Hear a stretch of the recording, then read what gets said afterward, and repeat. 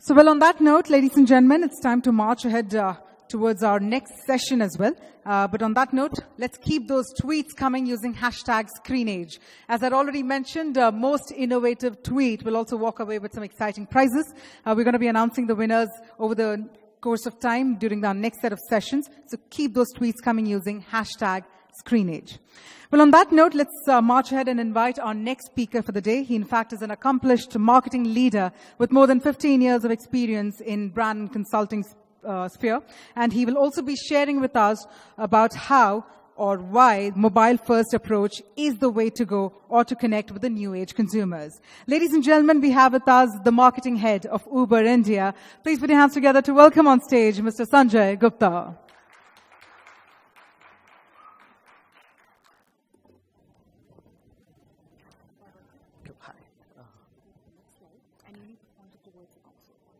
This? Okay, cool. So good afternoon, everyone. Very quick intro. I have about 17 years of work experience. A lot of it was in consumer goods, some of it in e-commerce, and then probably my most interesting stint, which is the current stint at Uber. What I'm going to do is just take you through over the next half an hour a model that can enable us to engage with our audiences, especially the millennials, in this new environment. So first and foremost, I think it's the most exciting time to be a marketer today. The rules of marketing are getting rewritten, and you, me, and all of us have an opportunity to rewrite these rules. And I think if you look at for how long marketing has existed, there are very few moments like this where you get to redefine everything that's written. So find it an exciting time to be a marketing person. So the framework that I'm going to use to build this engagement really resides on three pieces which haven't changed over the course since we know marketing, but how we do it is going to change dramatically. The first one is choice. You know, everything starts with multiple options, with consumers looking to evaluate and then choosing you. Moves to advocacy, moves to habit, where they start choosing you every time they choose that service.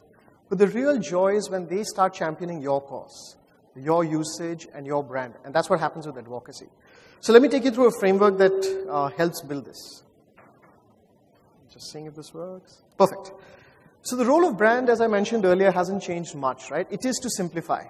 It is to abdicate the responsibility of thinking that if I choose this brand, things are going to go right. Look at it in terms of food, fashion, mobile, anything that you may consume. You want the brand to simplify your choice. What's changed is that we live in a very overstimulated environment. The number of things that compete for our attention are only going up. And the clutter around the world is only increasing. So I remember when I was in media 10 years back, the conversation was we used to have so many TV channels, and now there are so many more TV channels. Today we're in a space where we're saying TV is a small proponent of what the consumer consumes. And this is only going to increase. So the real challenge is how do we keep maintaining what the brand does, which is to simplify, only in this context now, which is overcluttered and overstimulated. So this is the framework. I think what's important for us is to move away from preference, which is to say that my product is better or my advertising is better, to relevance, which says that this is the right product for you at the right point in time. And if you look at a lot of the marketing conversations today, it's not about whether A is better than B. It's whether A is the most relevant option for me today at this point in time. And some of the things that help build that is one, moving from choice to advocacy. I'm just going to repeat it once so that everybody gets it. Start with multiple options, evaluate multiple options, and then win on proof points. This is something that is true across industries. Moves to being the preferred option every time. And I think what mobile does for us over here is that because it's so omnipresent, if you're able to make usage of your product easier, if you're able to reduce the cognitive load of using your product, more and more consumers will use it more frequently. And that's really the habit part of it. How do we increase or reduce the cognitive load and increase the ease of usage? It finally moves to advocacy, where when the consumer interacts with your product, they experience joy. And they're the ones who champion your cause. So really for us, it's about how do you move from choice to habit to advocacy. Why is this important today? So everybody knows the human attention span is dwindling. I experience it personally. I always feel myself looking at multiple screens, doing different things at the same point in time. And every time I speak to consumers, or every time I speak to other people, I see them experiencing the same thing. It's even lower than a goldfish, and that's just a provocation. But what that means is that we have extremely low attention spans today. What fuels that? Mobile phones. They're absolutely omnipresent. I'm going to share some facts. Obviously, this group is educated on this particular topic really well, and you'll have a lot of those facts on the back of your head. But it's just to tell you that in an economy or in a construct where attention is dwindling, there is this one microcosm called the mobile phone, which is omnipresent, which is there 24 hours, quite literally. People spend about 5 hours with their mobile phones on a daily basis. I'm sure that's longer than the most interesting person in your life. It's definitely longer than any other activity that you engage with. The second, people tend to check their mobile phones about 150 times a day. If you were to compare this to the time when you're not sleeping, that's for about 10 to 11 times a waking hour. There was a speech that I had heard from someone that if you feel your phone is lost, just rewind to 7 or 10 seconds back and what you were doing, and that's where your phone's going to be, because you were so obsessed with it. So it's really something that is with you all the time, and you're very engaged with that particular metric. I found this really surprising. I don't do this, so I have a checkout time half an hour before I sleep. My phone kind of leaves me. But 78% people go to bed with their phone. So the last thing they do before they sleep is not wish their loved ones good night. It's actually just to see your screen and go to sleep. So in an attention deficit economy or a construct, you have this one entity that is with our consumers all the time. How do we leverage it in the best possible manner? One of the things about India is that while this is an omnipresent construct globally, for us this phenomenon is just getting started. So if you were to look at how mobile phones have grown over the last 5 to 6 years in India, what people tend to tell me who are more educated on this topic, that it's going to be 5 to 6 times beyond this. I can't even imagine that, but I can imagine a lot of things which tech has brought to our life. So if they were important today, they're going to be supremely important as we go ahead. So really, if there is a mechanism which is so prevalent and going to go up 6 to 7 times, what's the best way for this marketing community to leverage this? And how are you going to do it differently to what you were doing, say, maybe a year back or 3 years back? Because if the consumer is changing so dramatically, the way you engage with them needs to change dramatically as well. So here's a proposed view. It's not a popular view, but it's a proposed view. So far, most of us have used advertising. And a lot of conversations that I tend to get into is that marketing is equal to advertising, and there are many ways to find a relevant audience and give them multiple messages till they convert. And I think there is definitely a role for that, but the argument for us as marketers is how do we look beyond advertising, especially with a framework that is so deeply integrated. We didn't have this earlier. When the rule books of marketing were written, you had a 30-second TVC. And the only way to increase awareness was mass advertising. Today, when you have a platform that is with your consumer, engaged very deeply, 24/7, there is a different way to play this game. Some of the facts around advertising and why I believe that it's very important that we look beyond it is one, we have very few apps on our phone. So if you look at your app screen, even if there are greater than 10 to 15 apps, you don't use them that often. So quite honestly, the final choice set is going to be about 7 or 10 apps on that screen, a screen that is really, really important.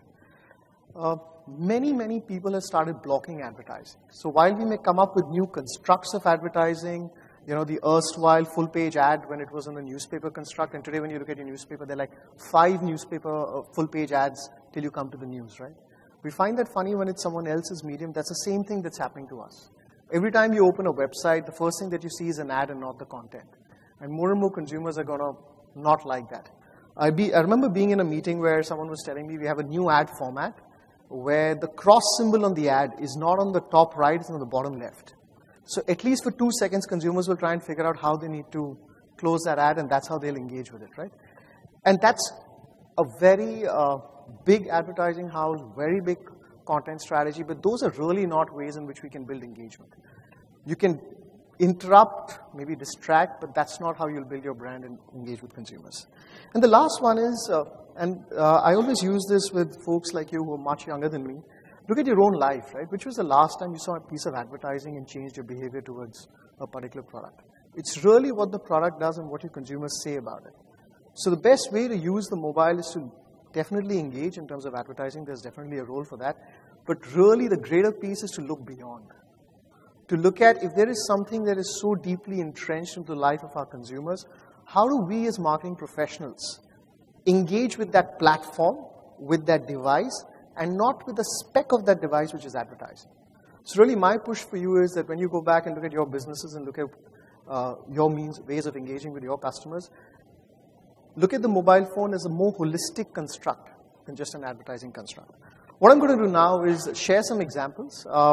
The brands that I've picked, obviously there's Uber because I believe very strongly in this approach and we do a lot of work on this. The other brands that I've picked are more general. They're large brands, and that is not to say that other brands are not doing this. The only reason I've picked large brands is that in an audience like this, it's very easy to relate to it, and a lot of you would be consumers of those brands. So it is easy for you to look at that example and then leverage it back for your own business. So the first one, I believe that to truly leverage the power of the mobile, to truly look beyond advertising, we have to leverage the mobile so that it seamlessly fits in the product experience. It plays a role in making sure that the consumption of your product is enhanced. And I'm going to take you through 3 examples, and most of you would have experienced this, to give you how brands are thinking about that.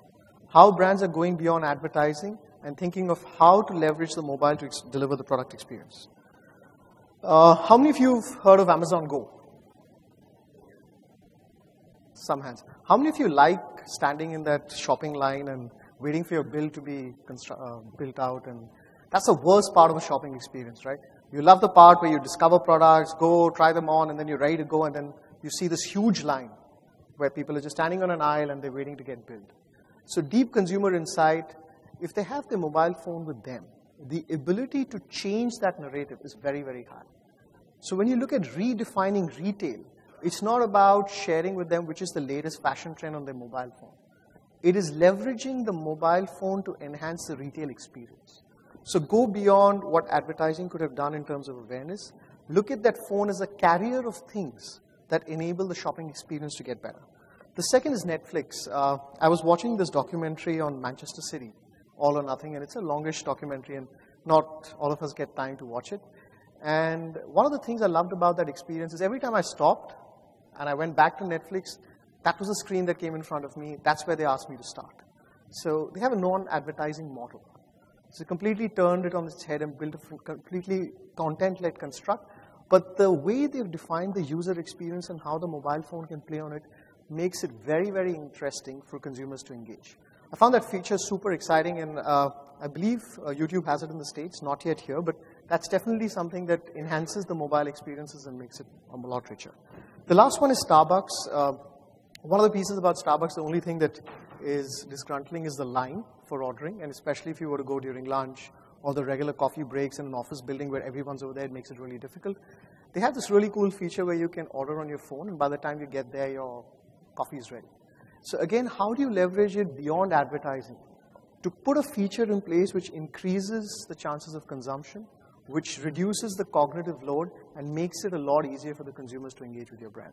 I've picked these 3 examples so that you can experience them as customers, and then look at your own business and say, how do I leverage the mobile phone? What extra can it do for me in the purchase construct, in the way I experience the product, in the way I want to build out the customer journey, and the problems it can solve beyond just awareness. The next one is reducing the cognitive load during purchase. One of the keys around building habit is that every time the consumer wants to buy you or consume you, you're there. Traditional companies used to stay within an arm's length. There used to be a huge focus towards distribution.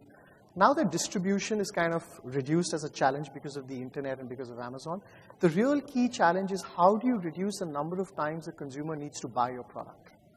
How do you reduce the number of times the consumer will reevaluate whether you're better than every other option that she gets? And one piece that is really gaining ground is subscriptions. So as you look at building your model, I believe today 15% of all people who do e-commerce on the net have some subscription model attributed to them.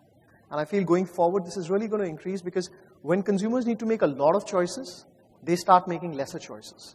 If you come here, for example, let's play this game, right?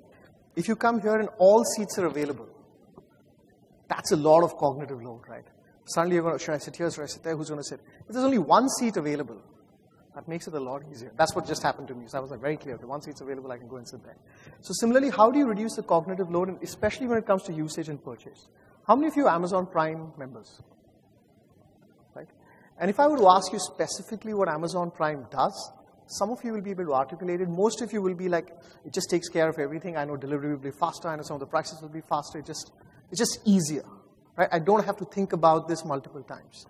We did the same thing with Uber. One of the challenges we face is that the pricing, especially during peak hours, is variable because it's a two-sided marketplace, right? If you don't have enough driver partners on the platform, then the rider needs to pay a lot more money. If there are too many riders, then the driver partner doesn't get their income. So we launched this, I think, just today in 5 cities in the US, where every user can just buy a pass and they're guaranteed a certain price for their travels. So you don't have to worry about, this is the price I'm paying right now, and what's the price that's going to be when I'm coming back. Or I can plan my travel budget for the entire month, knowing that Uber's got that covered. So just how do you build the mobile phone and the entire construct and the experience around it, which enables you to drive consumption over a longer period of time than looking at advertising or looking at push messaging or ads that are difficult to close to try and build that engagement. One of the things that we push for very hard, and you saw that in the Netflix example as well, how do you build it in the product? So what is it that you learn about the customer through AI? What is it that you learn about the customer behavior on what they do on your platform to make the app experience better? And to me, that is really the key in terms of driving consumption and pushing this. Can we play the video? Is it working? It's a new beginning that starts with a familiar question. Where to? It's a question you ask yourself every day. And now it will kick off countless trips in cities around the world and make it easier than ever to find the right ride. So all that's left to do is hop in and go. Because when you start with where you want to be, you're already on your way.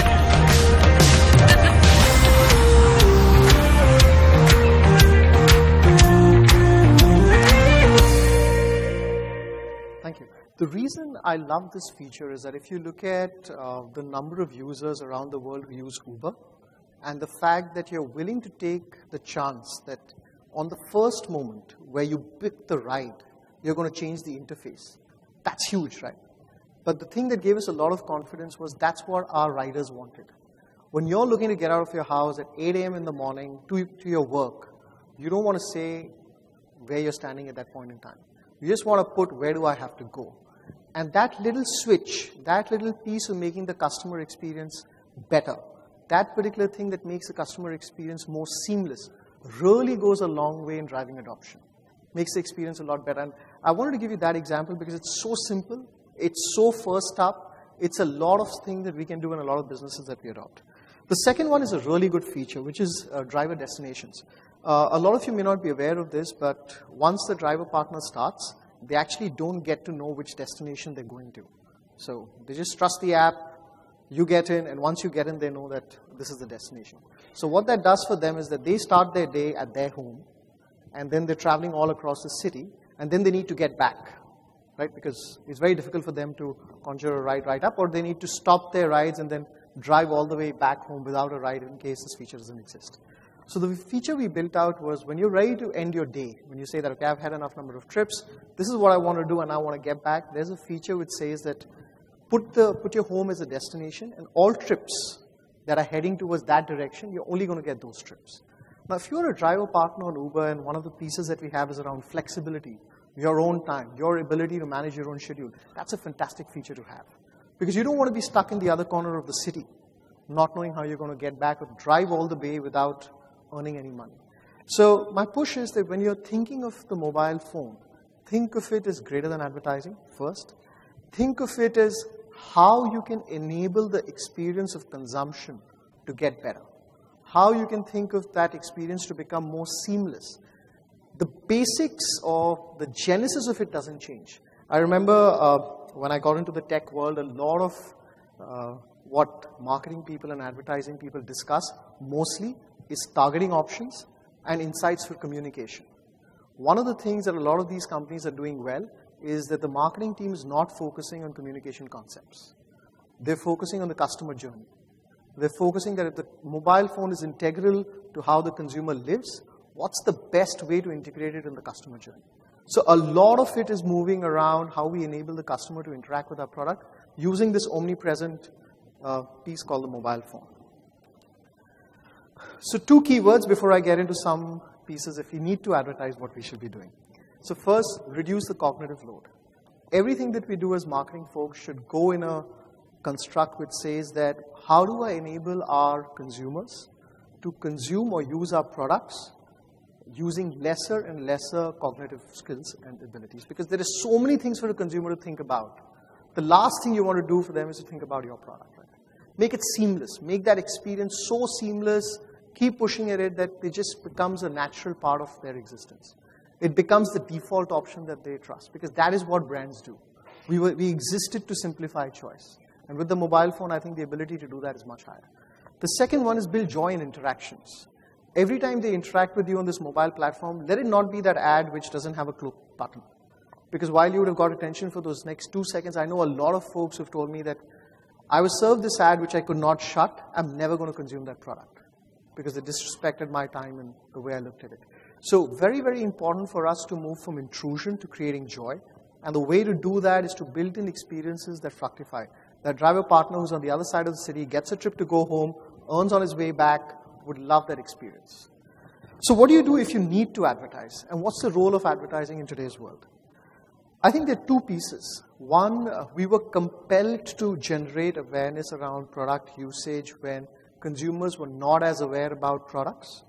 But as you can see with multiple cases, right, whether it is Jio, whether it's Netflix, whether it's Uber, whether it's Amazon, not many of these guys used advertising when they kicked off. It was their experience that enabled that to build in. So while it's important at the awareness stage, I think as we look at consumption and as we look at our sets of consumers and move them from choice to habit to advocacy, it's really important to push the storytelling narrative and not the advertising narrative. I'm going to share 3 examples. The hashtag we use internally is acts, not ads. What consumers are more and more interested about is what is it that you do for me? What is it that you do for the society? How do you entertain and engage me on the mobile phone rather than deliver plain vanilla advertising? We can start with the first one, which is the ice cream piece. I don't know how many of you saw it, but I'll give you some commentary on that. Uber Eats brings to you the world's first anti-aging ice cream. A revolutionary recipe that works on 8 signs of aging and rejuvenates your skin from within. Crafted with deliciously smooth and creamy dark chocolate, feeling young is just a bite away. So how many of you have ordered that on Uber Eats? So that was an April Fool's prank for us. We are the number 4th brand. Very difficult for us to break through the clutter. So you need to give something exclusive on your platform. I think 10,000 people registered, and then we gave them a very nice coupon to buy a lot of desserts on Uber Eats. But very different from that we have desserts at 20% off, right, which is something that happens all the time. So really, really important to have landmark pieces when you're looking to build awareness, because that's what people will engage on when it comes to the internet.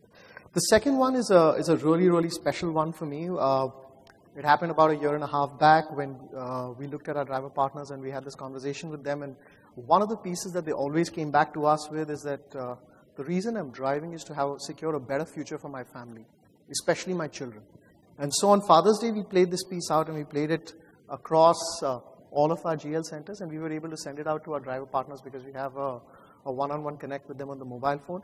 It's a long piece of content, but when you see it, you'll realize why it impacts the relationship which is so transactional otherwise, in a very meaningful manner. Can you play the Father's Day video, please?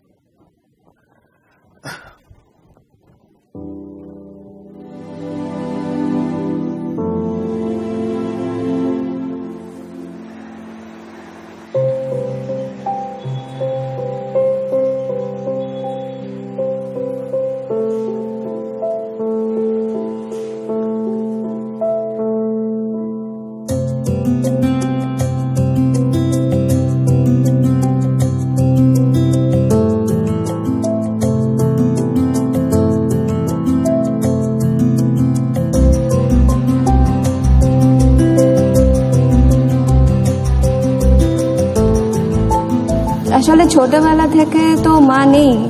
যখন পড়াশোনা শেষ করলাম তখন রিলেটিভসরা বললো কি পড়াশোনা করে লাভ নেই, বিয়ে দিয়ে দেওয়া উচিত। আর ঠিক তখনই বাবা সবাইকে চুপ করে দিয়ে বললো কি না, ওটা ওর ডিসিশন, ও যেটা করবে সেটাই ওর প্রায়োরিটি। बाबा हमारा हीरो। कोई एक चीज छोड़िए तो कुछ भी कर दूंगी पापा के लिए। हा 6 महिन्याचा होता तेव्हा मी खूप आजारी पडली होती. डॉक्टरने त्याच्या जवळ जायला पण नाही म्हणाला होता. तेव्हा यांनी 2 आठवडा दिवस रात्री काढून ज्या प्रेमाला त्याला सांभाळलेला होता ती मी कधीच विसरू शकत नाही. நான் சொந்தமா கார் வாங்கி அதுல அவர் உட்கார வச்சு நான் ஓட்டிட்டு போகணுன்றதுதான் என்னோட ஆசை. এরকম অনেক কিছু আছে যেটা বাবা চায় আমি করি, কিন্তু বাবা যেটা চায় যে আমি আইএএস অফিসার হব, আর ডেফিনেটলি আমি সেটা বাবার জন্য করব। না না, একদম না, বাবাকে তো কোনো স্টারই দেওয়া যাবে না, বাবা তার থেকে অনেক বড়। मैं बहुत सारे स्टार्स दूंगी जितने वो काउंट भी नहीं करता है। என் அப்பா தான் எனக்கு super star. Out of 5.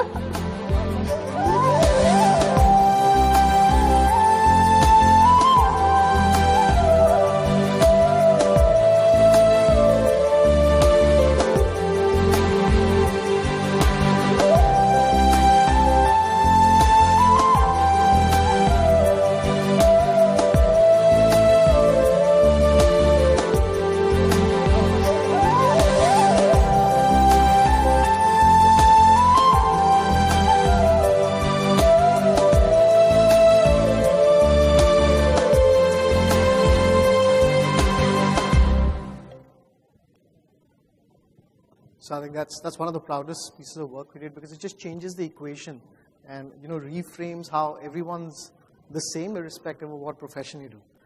The last one is, how do you? So one of the quotes we have internally is that we do 1 million trips every day, and a 1 in a million happens to us every day.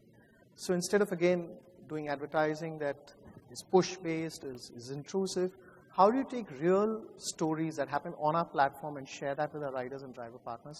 So the last piece is of Ruchir. Ruchir is actually someone who works in, I think now in Bombay and maybe in Bangalore, works for Tata Click. I'll show you that piece. It's him. So that's the rider who takes our platform and just how he interacts with us and how it's enabled him. We have the last slide, please.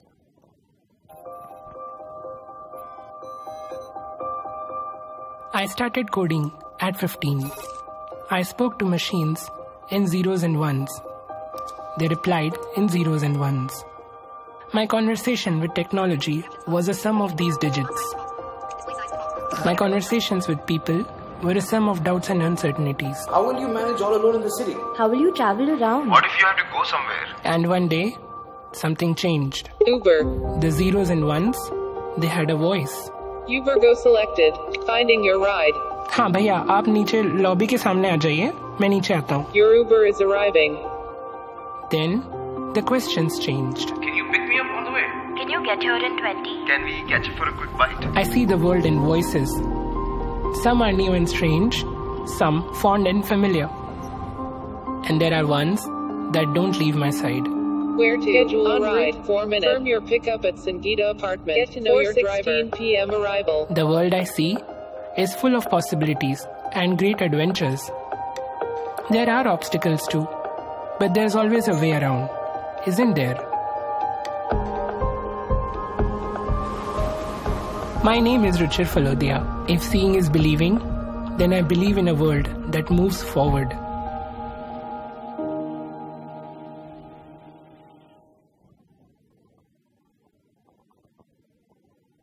So that's it. Thank you so much. Really appreciate the time and patience that you showed. Thank you. Thank you very much indeed, Mr. Gupta. Unfortunately, we do have a paucity of time, so we may not be able to take some questions. But I'm going to request you to please remain on the stage. And I'd like to invite Mr. Shawneel Charles, the Senior Vice President Digital with Times Network, to please come on stage and present a token of gratitude. And let's have a huge round of cheer one more time, ladies and gentlemen, for Mr. Sanjay Gupta.